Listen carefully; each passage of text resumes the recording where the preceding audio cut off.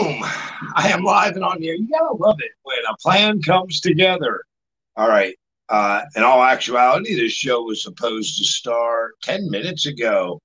Uh, Not without lack of trying. However, I lost all internet. Couldn't get online. Everything kept giving me offline, no network. Uh, and and eventually it worked. There you go. Long story short. Today's topic. Mercy. Okay, so today we're talking about winter lifestyle for the Native Americans.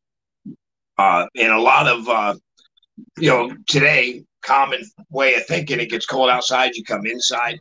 What can you do?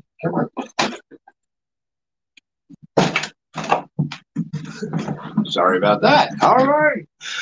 It gets cold outside. You come inside. You kick up the heat. Pray the electric don't go out.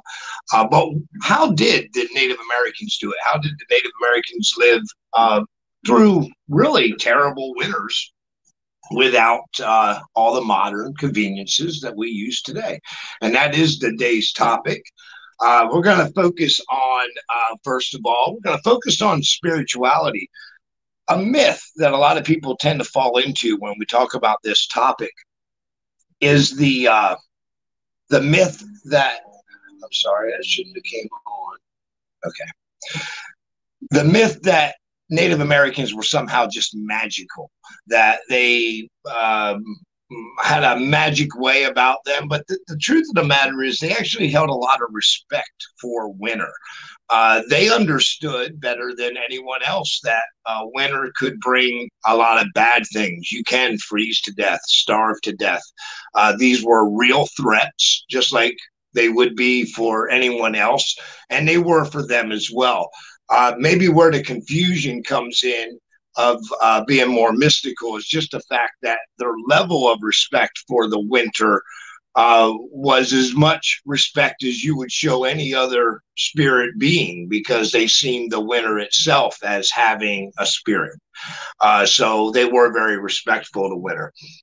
And I think it's really important too, when we talk about Native Americans in winter, is the fact that they weren't afraid to get accustomed to winter. So it wasn't out of the ordinary.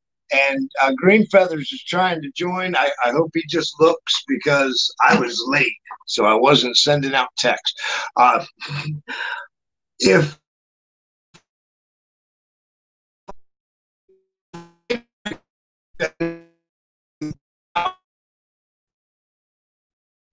there we go. The olden days, I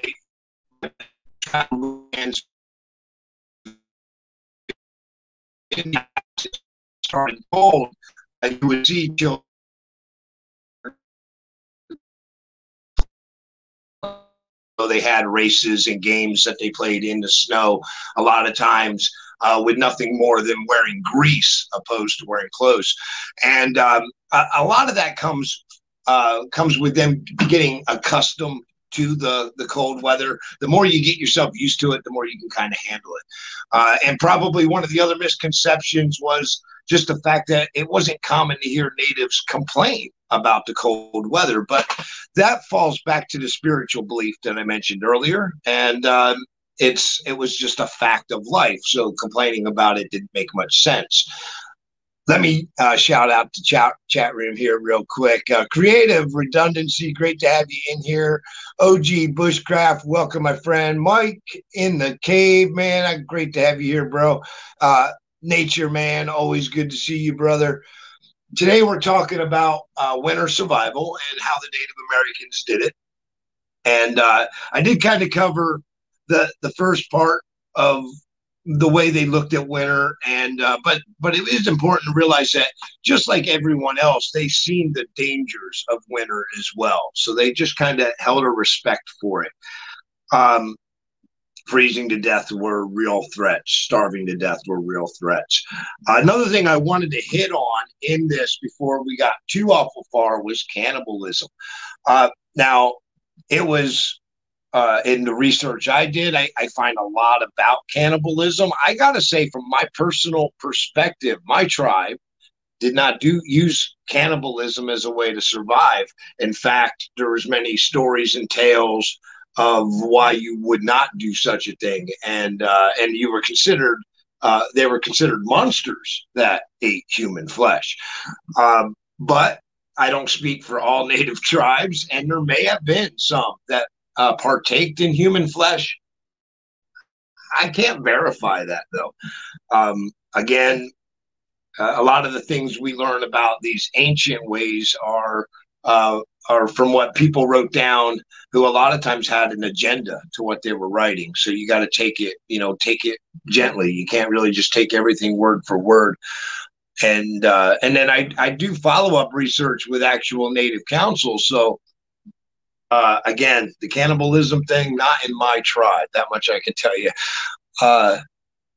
Summer and fall preparation. Yes, definitely. We're going to get into some of that. Now, one of the other biggest things, again, I want to just blow away that little myth of cannibalism. If it happened, it sure didn't happen everywhere. The most common problems you would face in winter when it come to health was the elderly would have the most challenges, and things like rheumatism and lung infection were common before incursion. That was two of the biggest fears of winter. A lot of body pains and possibly not being able to breathe, falling into a pneumonia and dying. So another really important part to their winter was the winter forecast. And yeah, we go in, flip on the TV, and we grab the local news from the morning weatherman. But they had a morning weatherman in a sense, although he was all day long, I'm sure. There would be shaman whose specialty were predicting the weather. Now, this wasn't as magical as you might think. The Lenape especially were very much nature people. They watched the animals to learn what would happen in nature. And there's several little things that would indicate stuff to them. Like, well, for an example, the muskrat hole. If the muskrat holes are high up on the riverbank, that's an indication that there's going to be a lot of snow and a lot of water in the spring. If they're built way down low, it's an indication that there won't be so much snow this winter, which is good information to have. The same thing goes with hornet's nest. If you notice a hornet's nest and it's really, really high in a tree, that particular winter probably won't have a whole lot of snow. They also watched and noticed woodpeckers. Woodpeckers will a lot of times build extra large nests on when it's going to be a real cold winter. Take notice yourself sometime and see if any of these prove to be true. Another way of predicting weather was the ring around the moon. I'm sure you've heard the ring around the moon, rain's coming soon, old wise tale. However, this was a method, and there's actually a little bit of science to that particular method. If you ever watch the ring on the moon and see that precipitation does follow the ring, and the science behind that is you're actually seeing the vapor, water vapor in the air, in the atmosphere. That's why it creates the ring, and that's why rain generally follows, or snow if it's in the wintertime. Yeah, and recognizing the directions, just like we do now. We know, like, we get a big, heavy winds and snow clouds coming from the north. We know that could indicate, an extra heavy snowstorm, opposed to if it came from the east. However, there's always exceptions to these rules. I believe the snowstorm the East Coast is getting today is coming kind of from the south. So again, there's always an exception. But how right is our weatherman? And I believe their weathermen were very well redeemed. So again, let me stop a second, holler out the chat room. Green Eagle, if you are out there, you got that link from Zero to Homestead. Welcome. Creative Redundancy. Hey, my brother Macy is in the house. Great to have you here, bro. Gemma is here. Cliffside, welcome. Man, my print is so small. I know that's preparedness. What is it? JT preparedness. I can't. My eyes. I'm sorry, guys. I'm an old man. OG, awesome. I have so many of you in here, and it's really great to see all you guys. Again, I'm gonna continue on with the information I'm sharing today. From weather prediction, I next put on my list the migration. Now, it's really important, again, to point out that not all tribes did things the exact same way. And in some cases, tribes may have stayed in the winter, stayed in their local area, and maybe bands of that tribe would go ahead and migrate. And in other cases, maybe the entire tribes would break off into bands and migrate. But there was definitely both styles of living that went on in this region. And the migration natives, the ones who would migrate, now they would migrate in smaller bands. Now, one thing the natives will utilize is their people, especially in the wintertime. Now, although it does take more to feed your people in the wintertime and keep your people, make sure everyone's clothed and fed. There's also a lot of strength in the number, especially when it comes time to huddling inside of homes. The more people that are huddled together, the warmer you'll be. And that's one of the major tactics they would use to staying warm is utilizing body heat. But now the smaller bands that would migrate, they would break down to just smaller groups to what they could contain themselves for the winter. They still had the small group for body heat, but they didn't have to worry about as much prepared food for the winter. And to add to that, the migrating tribes migrated with the animals and continued to hunt through the migration. There was a writing of a guy who followed along one of the migrating tribes, and he noted that in a 38-day period, they hunted 330 deer. And had cured dried meat, but not intended to eat any of it. All the meat that they had procured from the hunts, they were taking. That stuff was just getting packed. That was to be brought back in the spring when they came back to their villages up north, and it would be used for trade and whatnot. So, or village donation, depending. There's a lot of different variables there. Will Yankee? Yes, definitely. What's going on, Will, man? I'm sorry, bro. I can't even see your picture, dude. It's so itty bitty there on my phone. And thank you, bro. Appreciate you, man. So, weather forecasting, migration, cool point with migration. Don't underestimate any of the sexes, guys. The women were very, very valuable and important during migrating times. The women did most of the heavy work.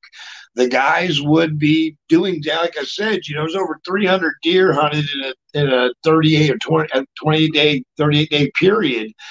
The guys were obviously doing a lot of hunting and skinning and whatnot. The women were really the ones who were responsible for setting up the temporary camps and temporary camps. Now, like, I do have a picture of a wigwam up here behind me. However, temporary camps could have took on just about any form, more of a teepee pole style. It would have been maybe quicker to assemble. Maybe in this case, the poles would have been brought with, so that they didn't have to be made on location, or they would have been made on location. But again, this was the women who did a large majority of that type of stuff. And I was going to throw up another picture back here for you guys, if I can find it. Dun, dun, dun, dun. Right here. Sorry about that. So, like, let me turn this one up. That's good. Just for an example of like here and here, a type of shelter you would see maybe bushcrafters telling you, oh, yeah, good emergency shelter or whatever. This could actually be a month long, couple week long, however long they stayed in that particular hunting area. And it would have been a simple shelter like that. Now, of course, as we get into village life, we get into more of this type of wigwam.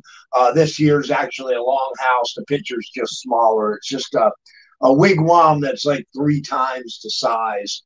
Uh, but that's where we get into more of the village, because a wigwam built in this construction, like this one here, this one up here, wigwams built in this construction, they were approximately a 10 to 15-year home. That was about the intention of the lifestyle, of the length of that type of home. And you wouldn't necessarily live in it all that time either, because I'm going to get to that as we talk about village life here in a minute. The women did a lot. They didn't have horses here on the East Coast to haul their loads, but don't underestimate that family dog, because, of course, I think the dogs were a lot different when it come to their ability to live and stay outdoors back then. The dogs today probably wouldn't do as well of handle and everything. Look at there, I got Green Eagle in here. Hello, brother. Sorry about all that. I stayed at trying to get the stream to go live, and when it went live, I was live. So I was hoping you'd check it out. That's all. I'm glad I joined in time. I see the 25-minute mark, and my heart is like, oh my gosh, I can't believe I'm this late. Yeah, No, so you're all right, bro. leaving off where you left off, I want though. to do this. I want to do this because, guys, Yeah. right now, Green Eagle he's actually in the land of the Lenape. He is in part of New Jersey, and really, Green Eagle, give everybody a quick tour there.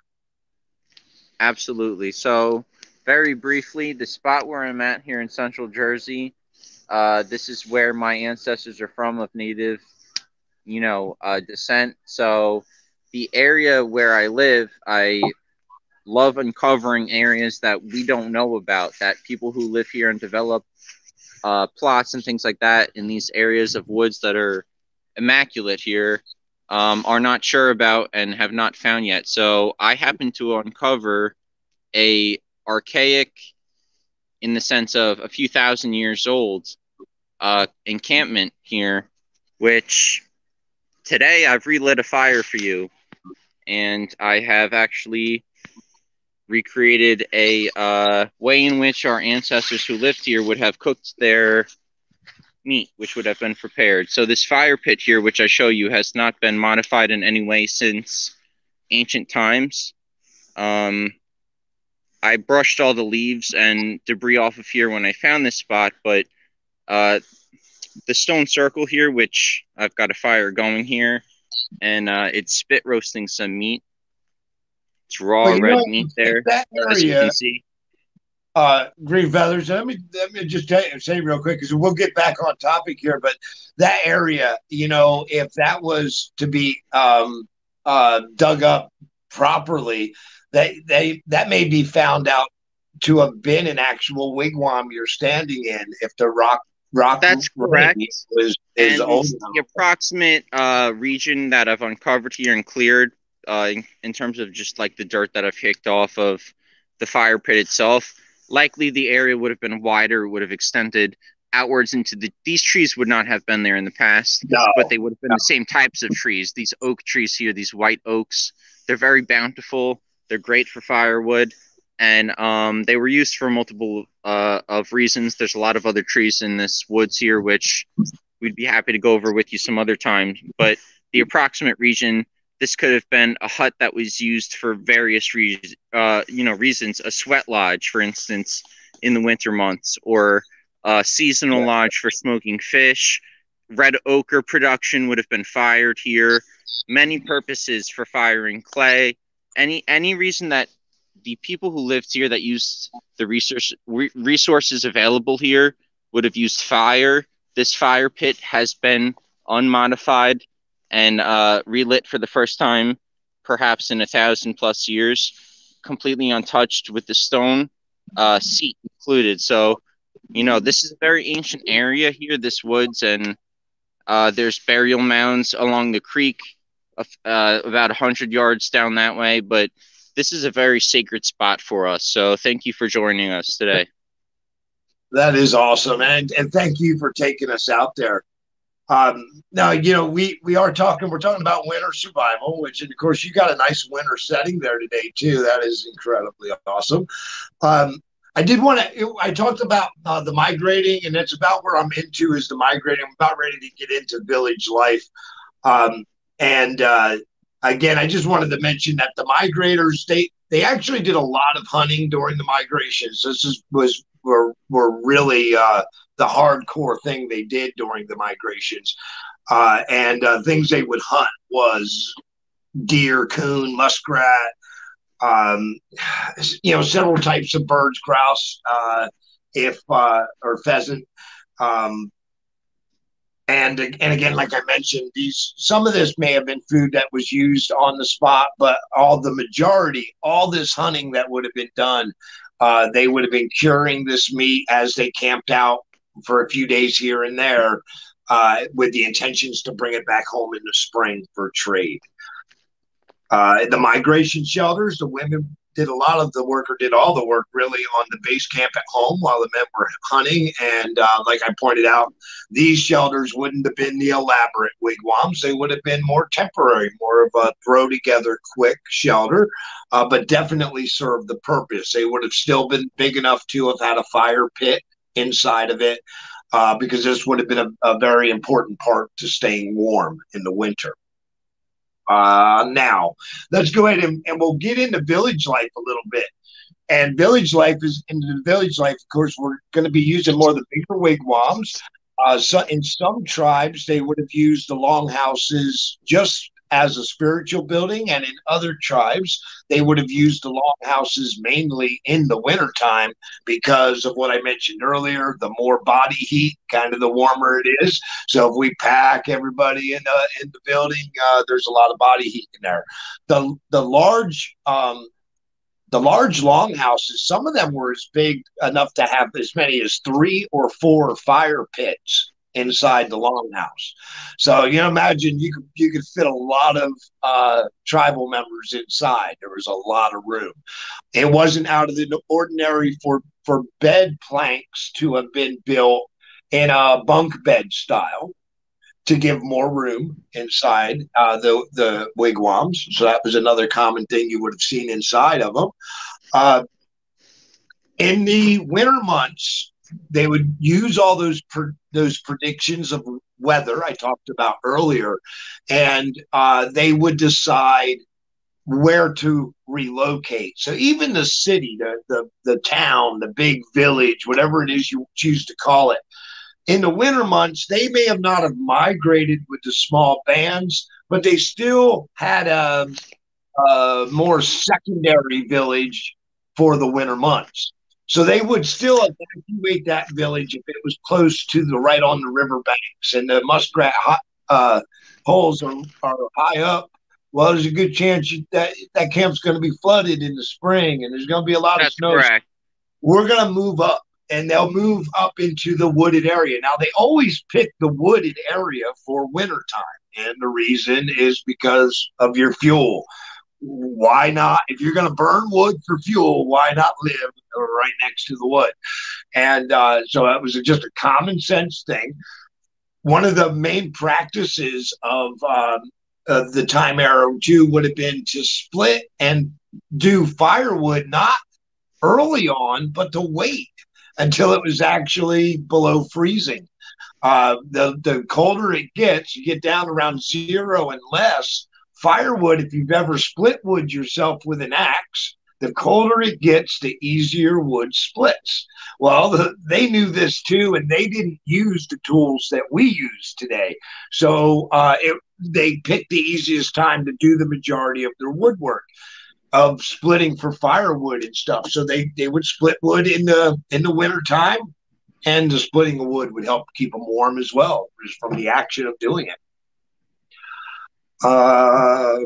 staying warm. Of course, in addition to firewood, which is where they would have moved the villages back for the winter months near the firewood, they would also utilize other ways of staying warm, which would be their clothing, their furs, their body heat, greasing your body. I never tried it, but apparently that helps a bit as well, because they would grease themselves for outdoor winter sports instead of wearing clothes at all. But I don't. I'm not ready to try it. How about you, Green Feathers? You ready to just grease up and run?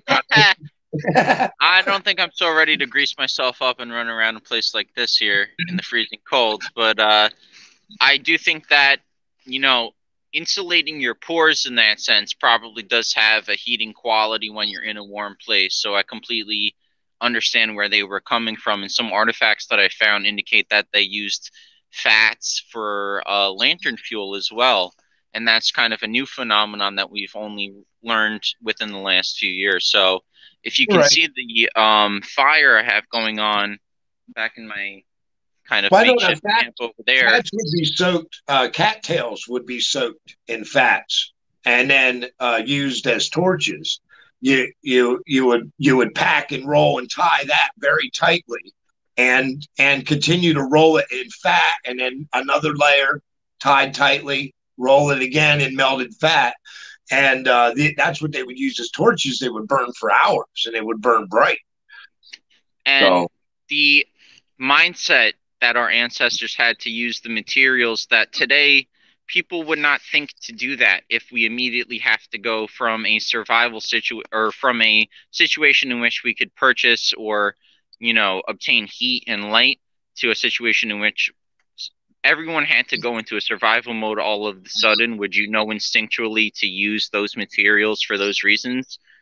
That takes trial and error over many hundreds of years. So our ancestors retained that knowledge, passed it on, and fortunately retained that information enough for us to pass on even to this day. So yeah, and I think they retained it and passed it on enough for them to thrive for 10,000 years.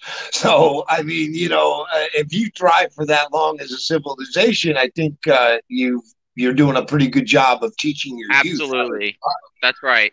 And they knew how to use the materials and the land. So, for instance, in the winter months here, upon hunting either a primarily stocked deer or a bear that was coming out of hibernation, which they would smoke out with fire, they would cure those fats in underground pits and wrap them in specific leaves and smoke them. And it would last the whole winter into the coming early spring.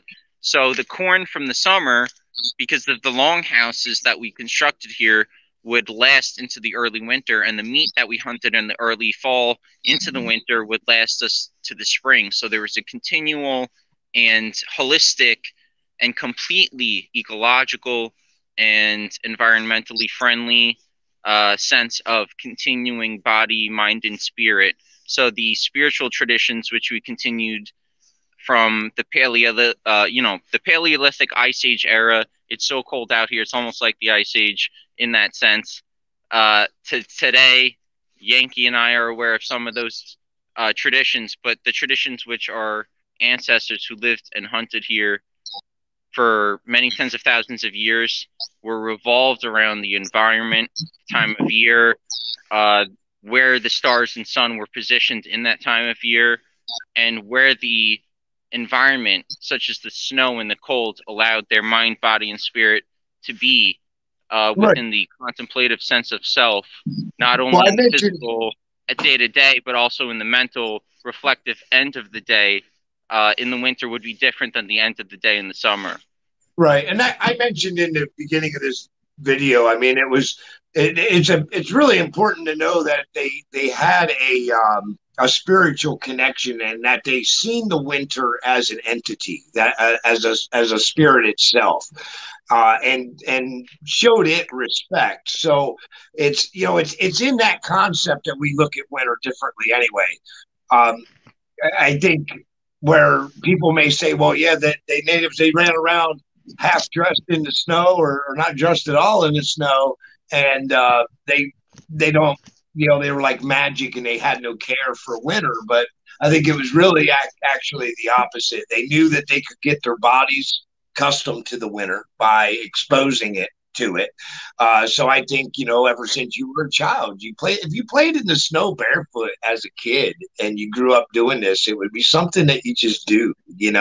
I think that's probably like a major point in fact to that. No And magic involved, based just on based on other holistic societies that lived on the concept of biosynthesis, one of my other ancestral groups would be the Ukrainians, who lived very holistically in that sense, where in their tradition there were bathhouses and sweat lodges similar to the natives here, where in the winter months you would immerse yourself in intense heat and then intense cold. So it would be a spiritual process reflected through your body sweating and shedding the impurities, so to speak, and then yeah, well, going out. funny. It would induce a state of um, reflection in a spiritual and physical sense, for sure. Correct. Correct. And I mean, there'd been a whole ritual to that as well, and that was a cleanse. That was their cleansing process as well, for not just spiritually, but even for body. So you would use different things that grow around you to make you smell better, even while you're doing this, so that it's kind of a way of staying clean through the winter. And to think that they were enjoying these luscious steam baths, really, is what they were. Uh, you know, in the heart of the winter. Awesome. Hey, in the woods with Wolfie, welcome off grid, Bo. Great to see you here, my friend. Today we were just talking about winter survival and the Native Americans, and some of the techniques they used to survive. And again, you know, um, preparation is something we talk about today as it being a special thing. Like, this is your normal life, and I'm a prepper. Uh, and it's a special preparing thing. They didn't look at it like that back then.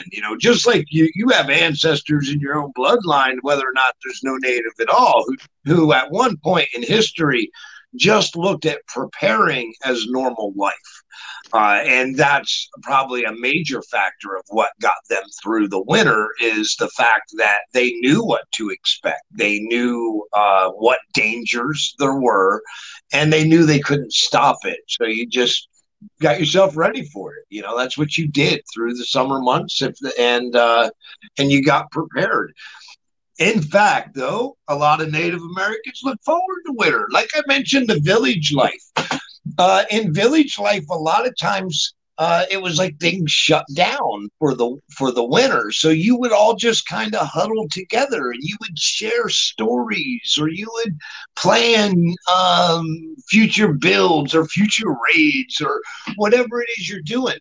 Uh, you may go out on hunts because, of course, just like a hunter today will tell you, tracking game is a lot easier in fresh fallen snow. So they definitely would have taken advantage of that opportunity as well. But it was also a time for resting, sleeping late, and telling stories and educating. And so there was a lot of looking forward to this time of year, if you were all properly prepared. I'm not sure what's been up, CL.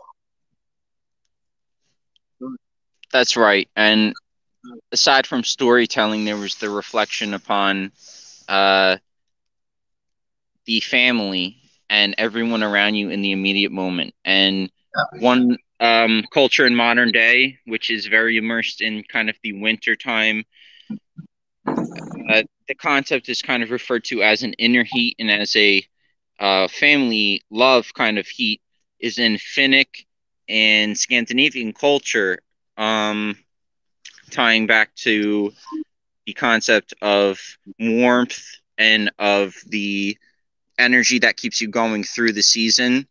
They have a whole system of inner heat and of that concept of wholesomeness would be the closest word that we could use in English. But I think the natives had more definitive terms that were reflected in their extremely intimate lifestyles. Family community was really important. I think that one of the things we don't do today that was common then was we don't rely on one another. And it wasn't about you and your achievements. It was about what you could do for the community and those achievements together. And, like when it comes to hunting food, we talked about this with so many people that a lot of times Native Americans were looked upon by Europeaners as lazy. And the reason they were looked on as lazy was because they wouldn't work a full work day like a European would.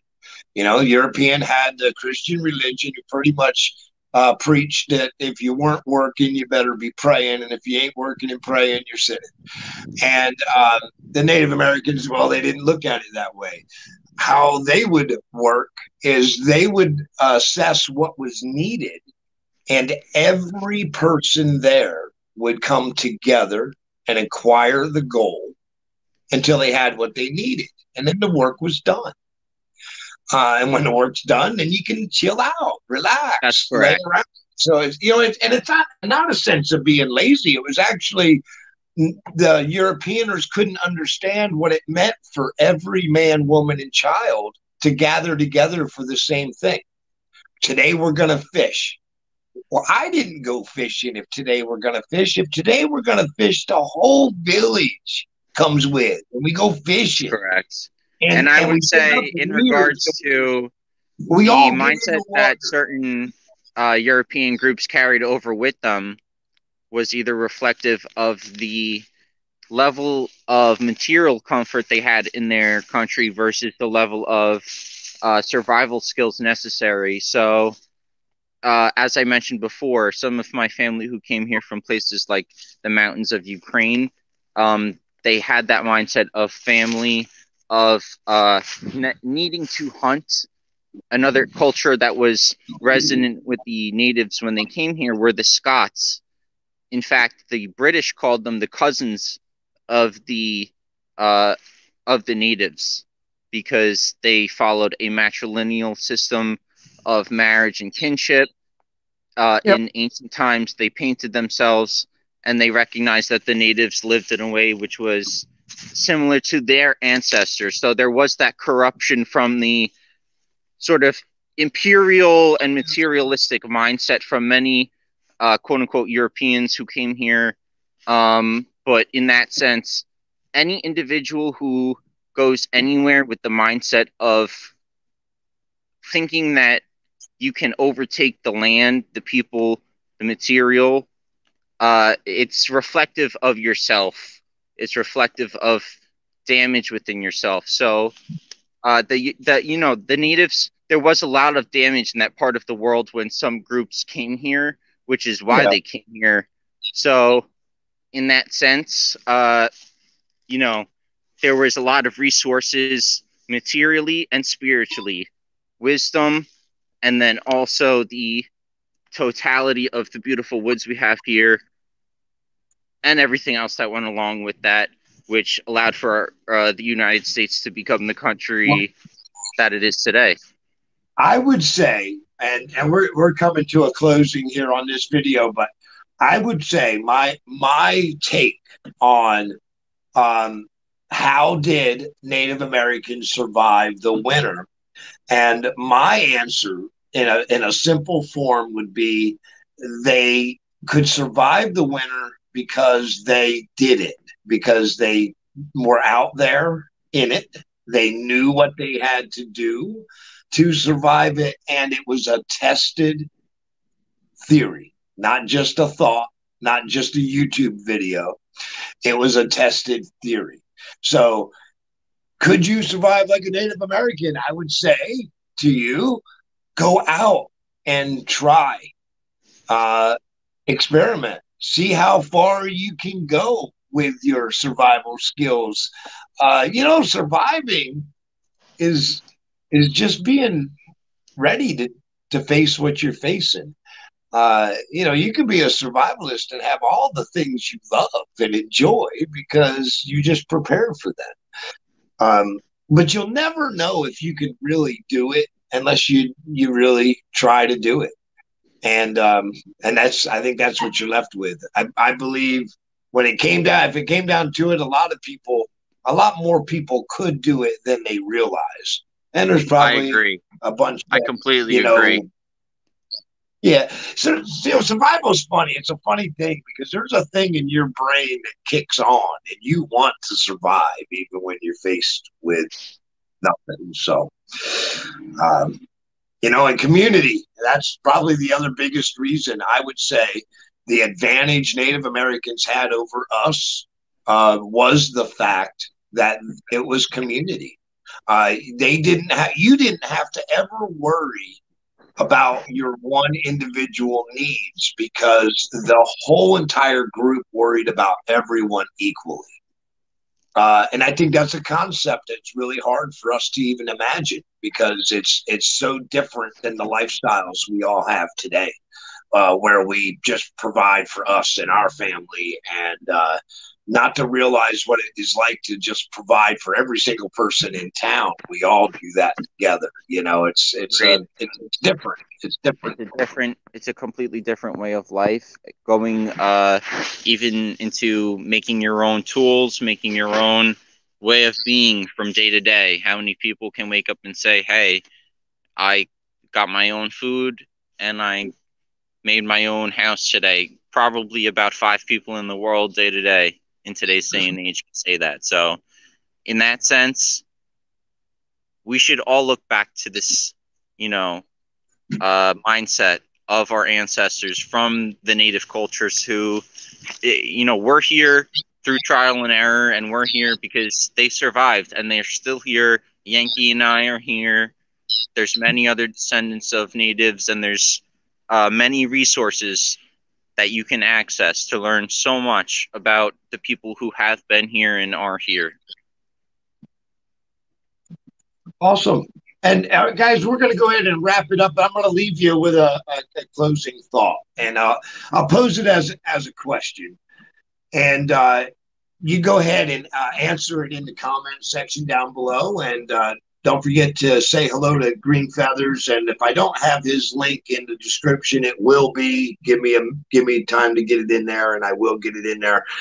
But I'd like to think about this for a moment: is if we were ever denied gas, electricity, and it just wasn't here for us anymore, with all the technology and miracle fibers and installations that we have, do you think we would live as warm as our natives did with the installations and type of material covers and fibers they had? Which do you think would serve better if there was no possible chance of having the electric gas or anything of the sort? And I am curious what you have to say about that. So definitely leave me a comment in the comment section down below. A big shout out to Creative Redundancy, Mike the Caveman, In the Woods with Woofy, Off Grid Bo. So many awesome guys come in here. Will was in here. Diana was in here. Did I miss anybody else? I know I said hello to a bunch of people earlier. I may see so many cool people. Great to have you all here. Green Feathers, thank you, my friend. It was awesome to have you here. And again, guys, don't be afraid to leave a comment. Let me know your answer to my question. And if you have any questions for me or Green Feather, just put them in the comment section down there. Well, we both see them, and he's got the ability to answer them just as easy as I do. So right. Until our trails meet again, I hope all your adventures are awesome. Oh, thank you, Cliffside. I do appreciate you, my friend. And Dwayne, welcome and goodbye. Y'all have a great day. Thank you again, Green Feather. Just hang on the line. Thank you. Wanishi, my friend. Thank you. And Winishita to you as well. And Winishita to all of you. Thank you all.